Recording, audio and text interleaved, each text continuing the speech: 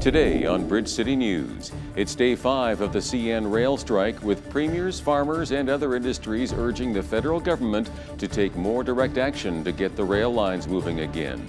Lethbridge police are being tight-lipped, but confirm that 5 Lethbridge College students have been charged with sexual assault. And a 13-year-old boy has been arrested and a gun seized after threatening to shoot other students and staff yesterday at his Los Angeles area middle school. Your nation, your province, your southern Alberta. From the heart of Lethbridge, it's Bridge City News with Paul Arthur. Good afternoon. Thanks for joining us. Lethbridge police have confirmed recent rumors that 5 Lethbridge College students have been charged with sexual assault. The names of the students have not been released publicly to protect the identity of the alleged victim. And because one of the students facing charges is under 18, police say the investigation began earlier this month after information about the alleged incident began circulating on social media. At this point, Lethbridge College officials are only saying that an internal investigation is underway. Social media sources say the students charged have been suspended or expelled. However, the college has not confirmed that. Taber-Warner-Carston MLA Grant Hunter, the Associate Minister of Red Tape Reduction, spoke to business leaders in Lethbridge yesterday. He admitted that his department has been overwhelmed with thousands of requests and is not moving as smoothly and efficiently as first hoped. Hunter explained that the majority of complaints fall into one of 4 categories: Alberta Environment, the Energy Regulator, the Utilities Commission, and Labor. It will take some time to sort out, but he is determined to reduce regulatory burdens.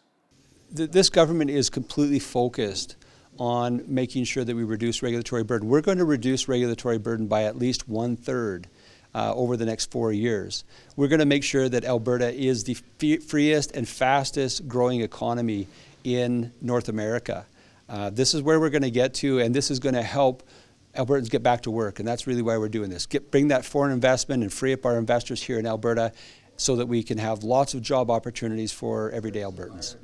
Alberta Health Services is hoping their thought-provoking Opioids Don't Discriminate exhibit, which ran yesterday and today at the downtown Lethbridge Transit Terminal, will bring some understanding as to how the opioid crisis impacts many people from different backgrounds. I think with everything going on in Lethbridge right now, this exhibit is incredibly timely in that it's not just about educating about what opioids are. We have a lot of that information.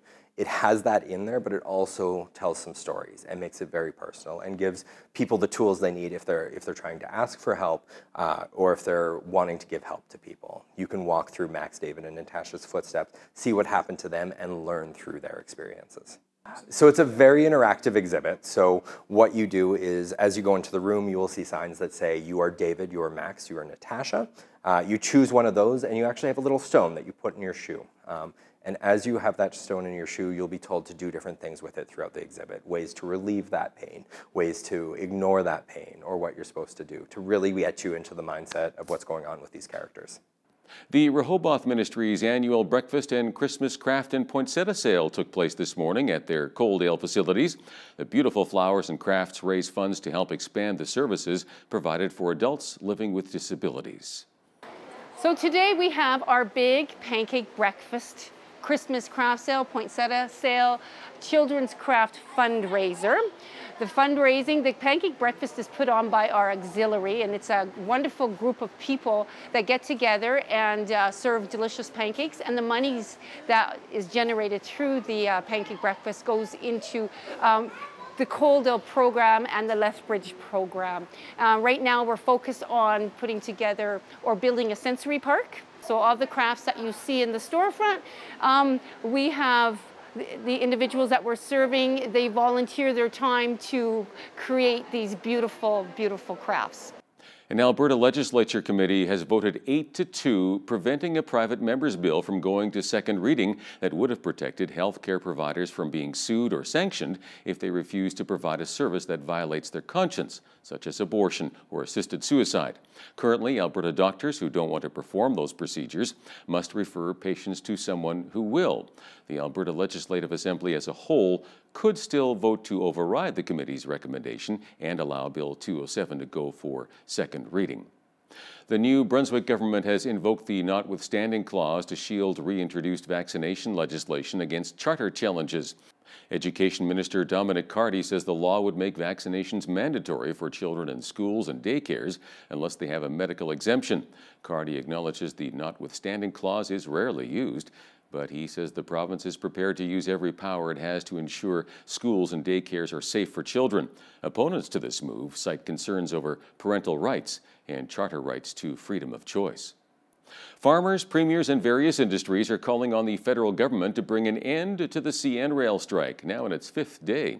But Transport Minister Marc Garneau says back-to-work legislation would actually take longer, and Ottawa is encouraging both sides to keep talking. The railway is calling on the union to enter into binding arbitration with an arbitrator chosen by the parties or appointed by the federal government.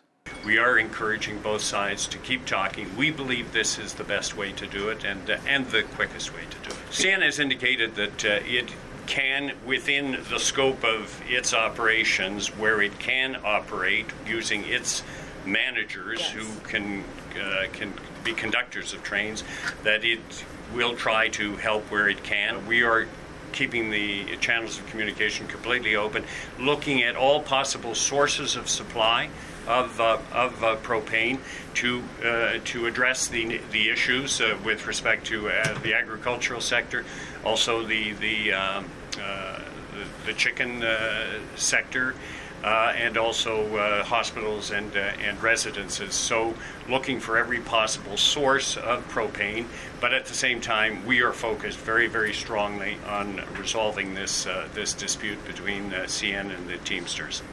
Garneau says there are now 100 rail cars of propane on their way from Edmonton to Quebec to help alleviate the shortage.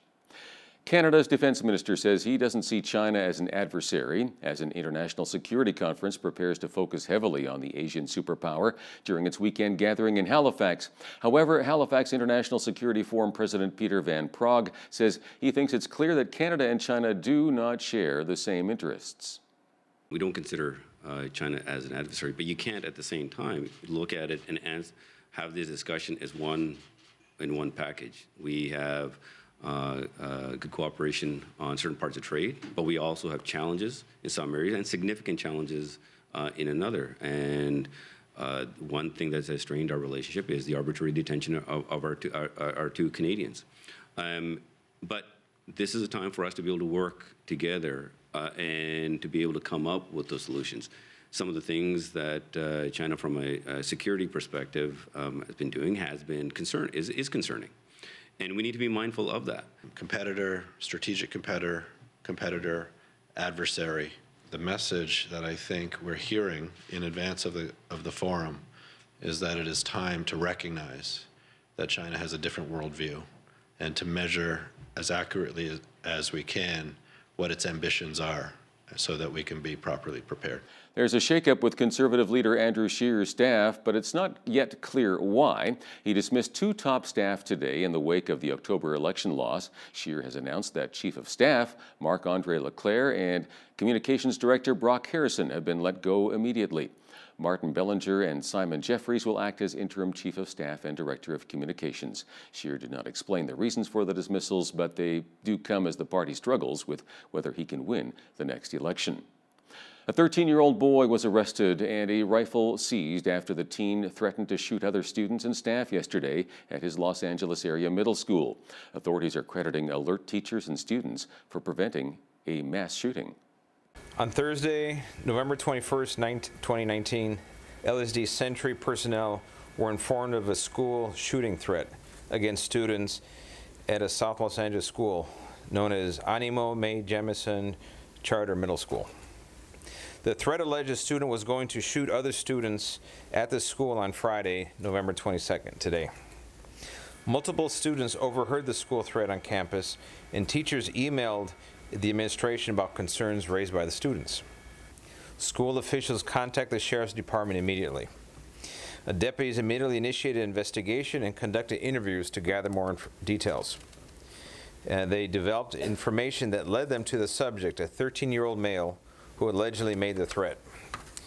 Station detectives were contacted and a thorough investigation was conducted, the subject address was determined and was located, and search warrants were authored for the residence. During the execution of the search warrant, a rifle with a high-capacity magazine was seized along with ammunition. In addition, this investigation led detectives to identify the subject also had in his possession a rudimentary hand-drawn map of the school, as well as a list containing names of both students and staff members from the school. With all incidents like these, we ask all Los Angeles County residents that if they see or hear something, to say something. In this case, the fact that people stepped forward and said what they had heard led to us to be able to prevent a tragedy today. Recapping one of our top news stories, farmers, premiers, and various industries are calling on the federal government to bring an end to the CN rail strike, now in its fifth day. But Transport Minister Marc Garneau is sticking to his guns, encouraging both sides to keep negotiating. And a look at weekend weather, partly cloudy tonight with a gusty west wind dipping down to a low of +3. Tomorrow, increasing cloudiness with a 30% chance of afternoon showers and a high of 6 with a west wind gusting from 40 to 60. Depression and anxiety are common struggles in today's society. Hal Roberts sat down with best-selling author and psychologist Dr. Greg Jantz to look at ways to deal with these challenges. That is coming right up. But first, here's a look at what's happening in and around your community. Here's your Bridge City News community calendar. Come to the Nika Yuko Japanese Garden on Friday, November 29th as they kick off the season with their Winter Light Festival, which will run until January 31st. On that evening, the gates will open at 6 p.m. with greetings from sponsors and dignitaries at 7. Admission is $9 for adults. Admission is $9 for adults, $7 for kids ages 6 to 15, and ticket packages, which include food and drinks, are also available. For more information, visit nikayuko.com. It's the 28th annual Mayor's Christmas Concert on Saturday, December 7th at Southminster United Church, beginning at 7 p.m. Enjoy your favorite Christmas carols performed by the Lethbridge Community Silver and Gold Bands with special guests Nicole Agnes Davidson Senior and Junior Choirs. Come take part in this annual tradition and bring along a donation in support of the Lethbridge Food Bank and Interfaith Food Bank's Christmas Hope campaign. For more information and to purchase tickets, visit lcbs.yapcity.com. And that's your Bridge City News Community Calendar.